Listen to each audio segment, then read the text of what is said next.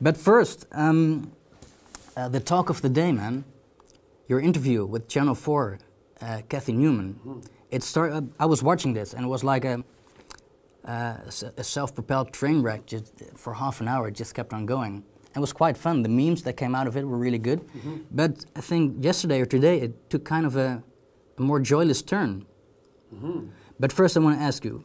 We'll talk about the aftermath after. But first, how did you experience that interview? What happened there? What was going on there? Well, there were lots of things going on, which is why people are watching it, right? I mean, there are lots of things going on at many levels of analysis all the time. And it's hard to determine which level of analysis you should focus on, especially when something complicated is happening. The way I experienced it was that I went into the Channel 4 studio and I sat and well, first in the green room where everything was quite friendly. Kathy was being made up in there, and so we had a pleasant interchange, I would say. And then I was brought into a room where the interview took place with the cameras, and we spoke for 2 or 3 minutes before the cameras rolled, and she was pleasant and engaging, distracted a bit, but it's exactly what you'd expect, right? She's got her mind on many things. But then the cameras went on, and she just was a completely different person instantly. And so that was interesting. You know, it was interesting to me that she had both of those approaches so instantaneously at her disposal, you know. And so, of course, the first thing that entered my mind was, well, you know, my eyebrows went up, and I thought, okay, which of these two people is the real person, right? And then well, you could say she played devil's advocate. I suppose that's one way of thinking about it. She laid out a set of ideological presuppositions, 2 sets actually, her set and my set. And the set of ideological presuppositions that she laid out for my side of the argument bore very little resemblance to anything that I think or say. And so she would ask me a question, which wasn't really a question. It was a barb with bait on the end of it. And I would respond, and then she would tell me... So you're saying? Yeah, she would say what I said, except then what she would say had nothing to do with what I'd saying. She was actually... Quite little to do.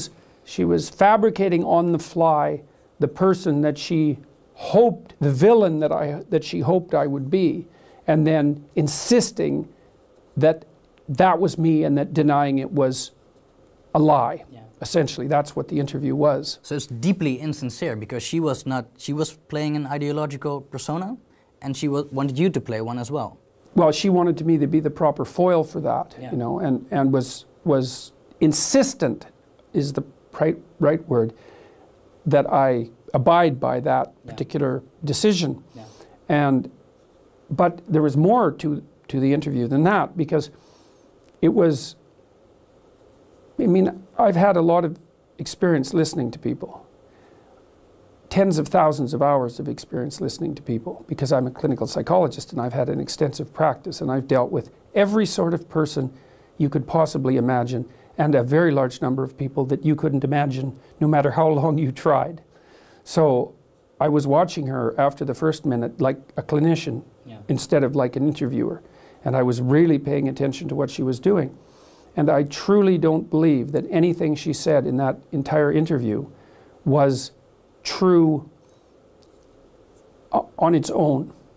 It was all, I actually have a chapter about this in my book called Assume That the Person You're Listening to Knows Something You Don't, which is a taxonomy of conversational types and a discussion about how to engage in a conversation if what you're trying to do is further your knowledge of the truth.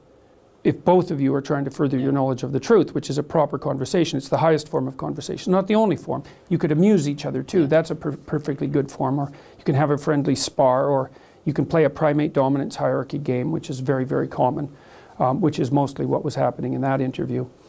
But she was using her words as tools to attain a particular kind of end.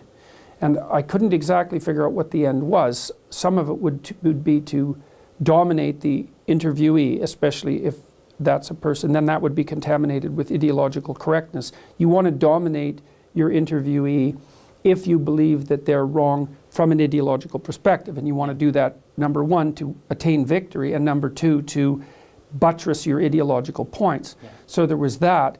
Then there was some devil's advocate, I suppose, and maybe that's more forgivable, because you could say that she has a responsibility to do that as a journalist, which I don't believe, by the way. Yeah. Asking difficult questions and playing the devil's advocate are not the same thing, even though sometimes playing the devil's advocate is necessary. And then I think there was an underlay of career grandstanding. I don't know that much about her, and I don't know how she's made her reputation, but she is obviously a combative person, and my suspicions are that she's made a success of putting people, maybe she's made a success of herself in other ways, but she's made a success of herself, at least in part, by putting people uncomfortably on the spot. Yeah. And so all those things were going on at the same time. And then, of course, underneath that is the fact that there was an ideological battle being played out. I would say a threefold ideological battle. There was the battle between her position, which was radically neo-Marxist, postmodernist, I would say. She was arguing against who she thought I was, and so that was the battle. And then there was the position I was trying to put forward, which had virtually nothing to do with what she was discussing. She was fighting your strawman. Mm-hmm. Yeah, well, and it was like I was able to remain reasonably detached during the interview, because I realized almost immediately that whoever she was talking to bore very little resemblance to me. Yeah. And so, I mean, she was quite sophisticated in some sense in what she did, because she did manage to sort of... Her claims became so preposterous and so self-contradictory that it was difficult to remain completely detached. And I think, and this was the crux of the interview, and I think the part that's attracted the most attention, she had asked me at one point in a provocatively self-righteous manner just what gave me the right to assume that my privilege of free speech, let's put it that way, gave me the right to potentially offend someone and hurt their feelings. Yeah. And I thought about 6 things at the same time. But the first thing I thought was, you're a journalist. That's the last question in the world you should ever ask someone if you have any genuine integrity as a journalist, because that's all you have as a journalist. You have the right to offend people and hurt their feelings. And so I called her out on that, and I said, look, you know, all you've done in the last 20 minutes is everything you possibly could to make me as uncomfortable as you possibly can. Yeah. And I said it in a way that I would say was designed to let her know that I knew exactly what she was doing. And then I suggested that that was actually okay, because she had every right to do that, but that she couldn't have it both ways. She couldn't make her living and her reputation using those tactics, let's say. And those are, for her, those weren't tactics of seeking the truth. They were almost purely tactics of domination, yeah. Right, and one-upmanship. Yeah. And maybe, you know, if you live in the postmodernist world, you don't believe in truth anyways. There's just victory in power games, and so perhaps that's what she was pursuing. I don't know exactly what she was pursuing, but it was so palpably obvious to the two of us at that point that she had in fact done nothing except try to make me uncomfortable, yeah. That calling her on it left her speechless. Yeah. And then that was the only time, I would say, when I actually spoke to the genuine human being instead of the ideological front. So the ideological front, it fell off briefly, and then you said, yeah. I got you? Yeah, well, I would say technically, and this might be interesting for people who are interested in Jungian psychology, if you want to understand what Carl Jung meant by animus possession, yeah. Which is a very difficult concept, then that interview was a textbook case of having a discussion with someone who is animus possessed. And I can't explain what that means because it's very complicated, but if you go and read Jung and you read about animus possession and you need a demonstration of it so that that you get a sense of what it means, then that interview is exactly indicative of that. And I would say, as advice to people, maybe it's more like education, with anyone who is animus possessed, their goal is to engage you in the argument. if you engage in the argument on the terms they've defined, you lose. It doesn't matter whether you win or lose. Yeah. You lose as soon as you engage in the argument. And so what I did in the interview was just not engage in the argument. Yeah. So I wouldn't say I did that with 100% perfection. Yeah. One of my friends, a very smart guy, there was the scene where, let's say, where she was taken aback. I said, "Ha, gotcha." And my friend said, "You know, maybe you could have played that differently there. Maybe you could have said, all right, so, you know, obviously you just thought about what I said, you know, and maybe we could actually have a real conversation about that." But, you know, I had become somewhat angry, a little bit, at that point, because she had violated the rules that make journalism possible by suggesting that I didn't have the right to make people uncomfortable with my speech. Like, she had broken a rule that she shouldn't have broken, in my estimation, and that made me angry. And so I said something that was designed to be witty, hopefully it was witty, and I thought that was a reasonable approach, and maybe it was. But it might have been better to have played it straight and said, look, okay, now we can get somewhere, you know, because we're actually talking now. Yeah, so you mean that after the "ha, got you," you would have taken control of the conversation? We could have actually had a conversation. Yeah. We didn't have a conversation, No. or well, depends on what you mean by conversation. We had a kind of conversation, but what we actually had was a dominance hierarchy dispute. Yeah. Right. Yeah. With an ideological overlay. Yeah, definitely. So then, it went quite viral, actually. I think it Unbelievable. got it was millions trending on YouTube. Yeah. It was number 7 on trending on Number YouTube. 7. Number 7, yeah, crazy. And some loose clips on Facebook also got hundreds, millions. Yeah, of no, views. definitely. Yeah. And then I know Derek Blackman in the US made a clip, and it got 750,000 views in like one day. Yeah. Then the memes came, and then a day later, it kind of took a joyless turn. Yeah, yesterday and today, right now. Yeah, well, it's amazing. Well, you see, so here's the strange thing, eh? So I kind of played, let's say, knight on white horse. And so The Guardian yesterday published a astoundingly reprehensible article. About your book? No, about the Channel 4 interview. No, they've done some nice interviews about my book. So they've been kind of all over the place with me, you know. But the Channel 4 people claim that Kathy has been targeted with threats, you know. A torrent of online abuse by internet trolls. Yeah. It's like 50,000 trolls, you know, that's a lot of trolls. You might start thinking maybe they're not all trolls, but in any case, overwhelmed by misogynistic abuse and threats, and that they had called in a security specialist to assess the level of threat.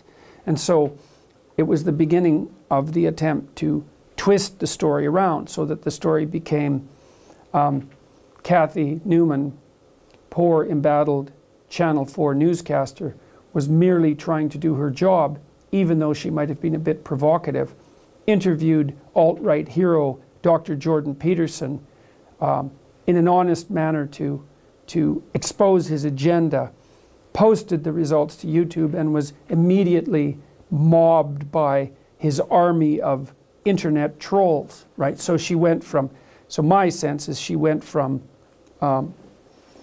journalist playing a variety of complicated games to target of criticism online, to heroine, embattled heroine in the panoply of martyrs to whom similar things have happened in the past.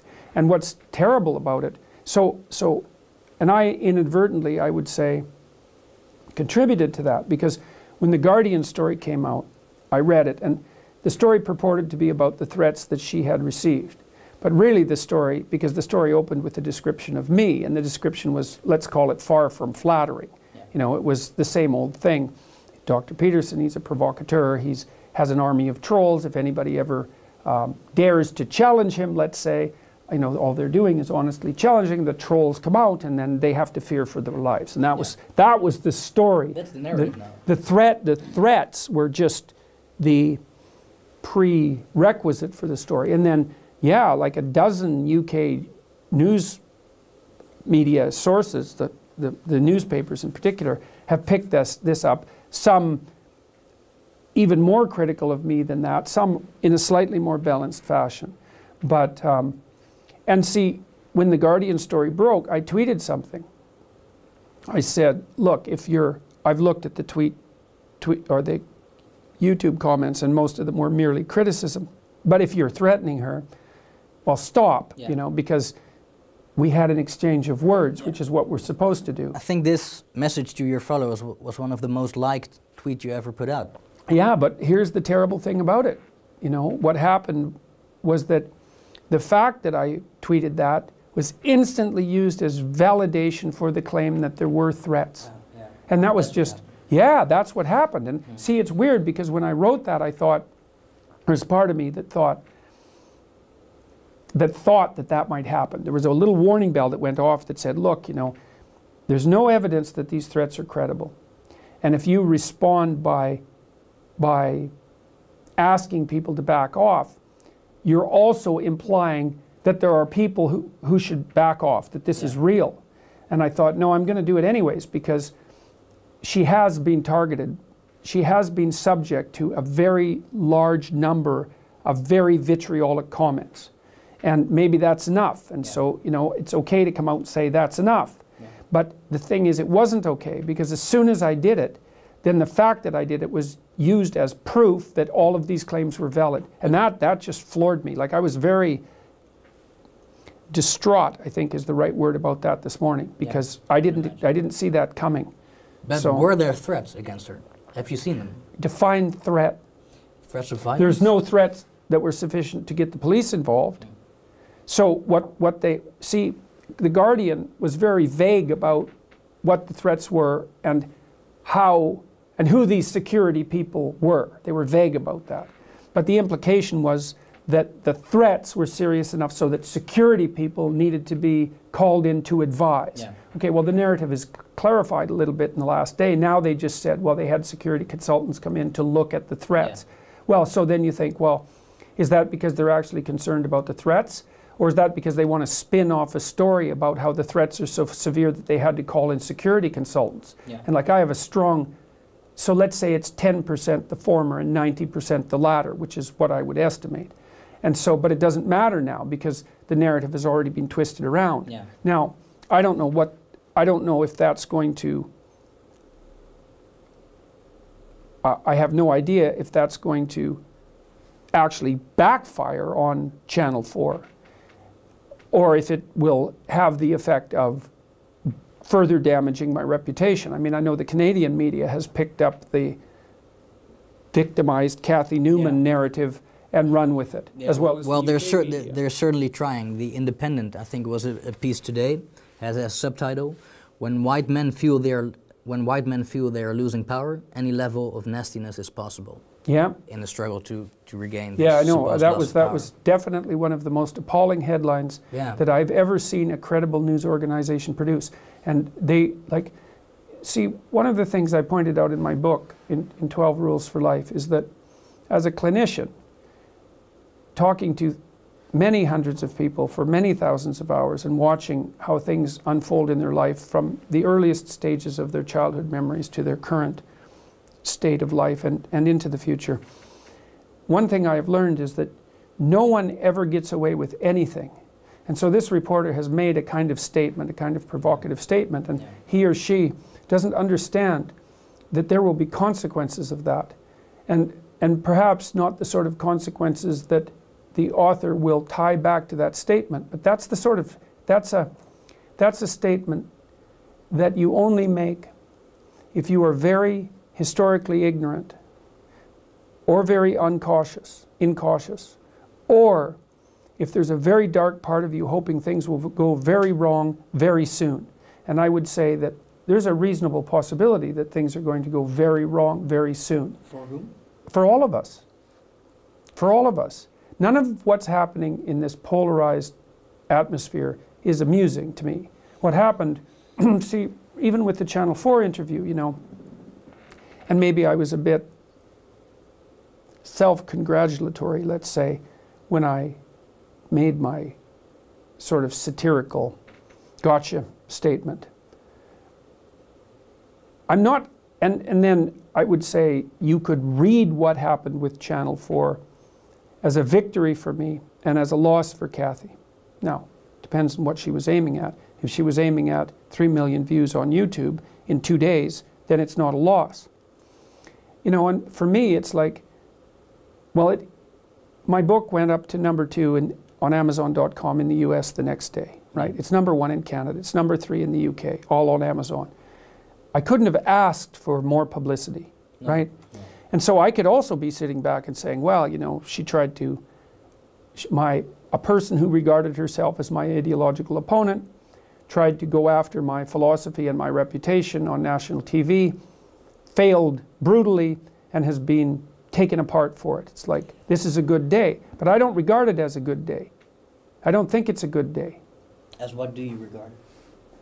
I think that it's evidence of the instability of the times that we're in. It would have been much better for me and for everyone else if what we would have had was a real conversation. So it's not good. Yeah. It's not good. And I asked Kathy in a variety of different ways now if she would sit down and have an actual conversation, because the right way for this to end is not for me to declare victory, because I don't regard it as a victory. I mean, I'm not saying that I would have liked to have the tables turned. I'm not saying that I would have been happy with a loss, yeah. But what happened in there was not an optimized victory. What we need to do, what would be best, is if she would sit down with me for about an hour. On camera as well? On camera, where we could actually have a discussion. Like, I would like to ask her something, for example. I've been trying to puzzle this out. I saw a picture of her today that was a tweet. It was a tweet by one of her friends, and they said that the tweet was something like, we're amusing ourselves watching the Twitter comments while waiting for the police investigation. Okay, and then there's a picture of Kathy holding a tablet, you know, looking shocked in a very pleased way, I think is the right way of, and you see, that's kind of what I'm worried about, is that she is shocked in a rather pleased way. Was this the police investigation into the threats to her? Presumably, it wasn't clear, but presumably. Yeah. But I think she removed those tweets. She did remove them, but it's hard to remove things from Twitter. Yeah. And so, but I've also been sitting here thinking, like, you know, people write me and they say, well, you must be, I'm writing you a letter of support, you must be receiving an overwhelming amount of hate mail, you know, keep up the good work. I don't receive any hate mail. I received like 5 pieces of hate mail in the last 15 months. I can't believe that that's the case. Very modest number. Yeah, and they weren't particularly vitriolic. Yeah, they were criticisms, you know. Yeah. So I don't get hate mail. Now, I don't know why, but I don't. But, you know, if the tables were turned, you know, and if I had done an interview and then 50,000 people had written critical comments about me in 2 days, ranging from like pretty severely critical to pretty damn vitriolic. Yeah. I would be having a rough time of it, man. I'd be sitting there thinking, Jesus, you know, what the hell did I do? What did I do that was so deeply wrong that this was the result? But I don't know what Kathy's thinking.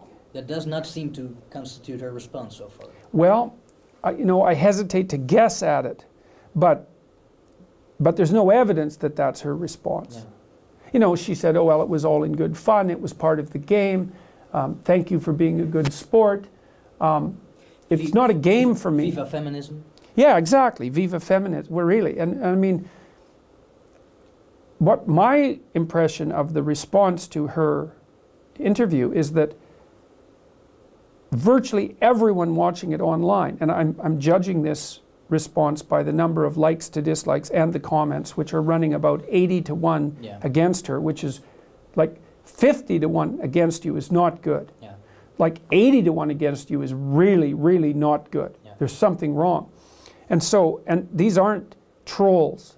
These aren't my army of trolls. These 3 million people who've watched the video, or it's more than that actually, that's all sorts of people everywhere. Yeah. And they're not happy with the way the interview went. And that would crush me. Yeah.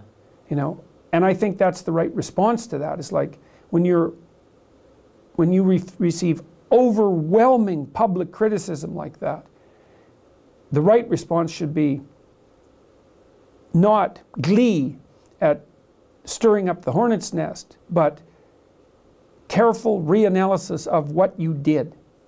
That's hard.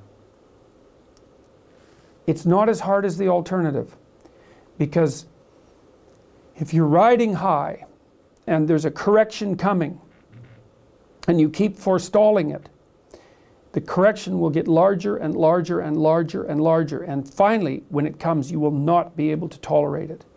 And that's the situation I believe that she's in. The correction is coming. Has she responded to your request to sit down again? No, but it's been made very, very, you know, recently. Okay. So I've had a colleague of hers contacted me and said that he would do what he could to put us in touch, and other people have, you know, been working behind the scenes, and yeah. I suggested it on Twitter, and you know, I'm likely going to contact my press agents at Penguin and see if they want to contact her and ask. But because that's the right outcome. The right outcome is we had this bit of combat, let's say. It produced a scandal. Now we actually talk about it. Yeah. No tricks, yeah. just a conversation. And then everybody wins, right? Because I can admit whatever mistakes I made, she can admit whatever mistakes she made, we can drop the persona, yeah. which is what she had. Yeah, it was an definitely. animus-possessed persona, technically speaking. She could drop that, we could actually have a discussion. Yeah. Like, I would open the discussion by asking her why she was taken aback when I asked her about her treatment of me in the interview. Yeah. You know, and people have also been spinning that as my claims to have been victimized in the interview. You know, so, which is another sign of how pathological the discourse has become. Yeah. Yeah. Because pointing out what's happening and claiming some kind of victim status are by no means the same thing. Yeah. So what you're saying, that although it might look as a victory for you, and the attention it has generated, it's not a healthy victory. It's not a healthy victory. Right. And taking back to that, you said that it's actually a sign of the times where things could go really wrong for all of us really soon. Yeah, we're playing with fire. Yeah. What do you mean by this? Can you elaborate? Well, things go wrong in cultures all the time, right? You get the polarization increases until people start to act it out. You know, I mean,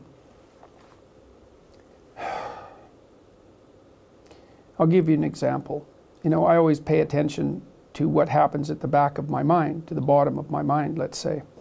And what I learned from Carl Jung, for example, one thing was that if you watch what happens in your imagination while you're speaking and while things are happening to you, you'll see little dreamlike fragments happening all the time. Mm-hmm. They're not in words, they're really more like brief dreams. Jung thought we were dreaming all the time, even when we were awake. And, you know, today I was reviewing maybe 10 or 11 of these newspaper articles that had played this twisty game and accused me of like sicking my internet trolls on the poor hapless journalist. And I thought, this was the dark part of me, right? That's the shadow part. Thought, if I wanted to sick my internet trolls on Channel 4, then there'd be nothing but broken windows and riots. And then there's a little part of me that thinks, wouldn't that be fun?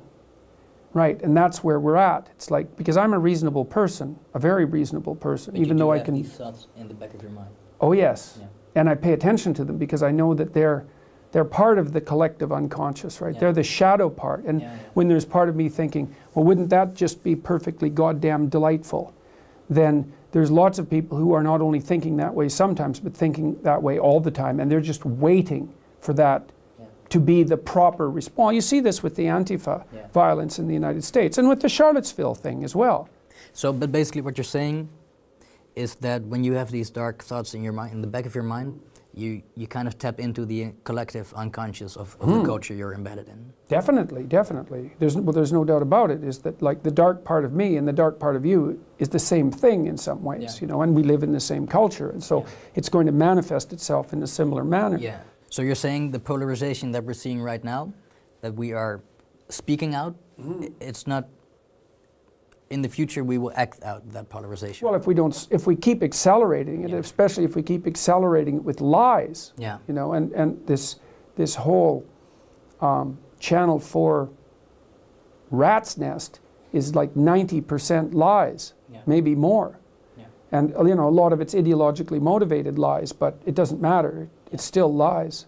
Like Cathy, as I said, there was virtually nothing she said in that interview that was actually coming from her, like a deep part of her, the soul of her. All persona. It was all persona. It was all persona, and all use of words in a expedient manner as tools to obtain, I think, probably status, dominant status, and reputation. Yeah.